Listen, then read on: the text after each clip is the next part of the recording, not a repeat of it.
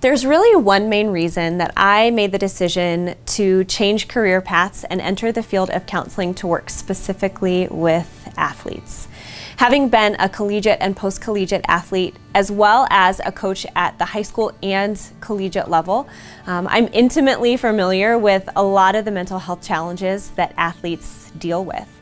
A few years ago, when I was coaching at Ashland University, we took our team to the Division II National Championships for cross country, and I was heartbroken at the amount of women who looked like they were struggling with disordered eating habits to some degree.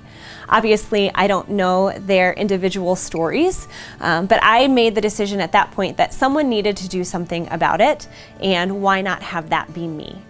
There are other mental health challenges that are unique to athletics and sport, such as dealing with life after sport, making that transition to life after sport, finding your identity outside of being an athlete, dealing with the pressure of competing at a really high level, whether it be a state level, a national level, or a world level, like competing at the Olympics, and knowing that you are more than the success or failure that you have achieved in your sport.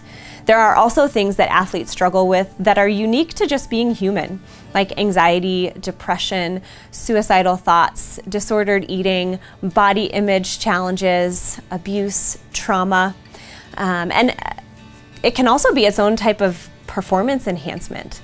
Typically, when people think of performance enhancement, they think of mental skills training or nutrition, staying hydrated, getting enough sleep each night. But dealing with, for example, a negative core belief that you're not good enough can help you to have a breakthrough in your performance. I offer both teletherapy and in-person options for counseling, so we can really find what works best for you. And we can meet for a free 30-minute consultation prior to starting counseling to really get a feel for if you and I would be a good fit.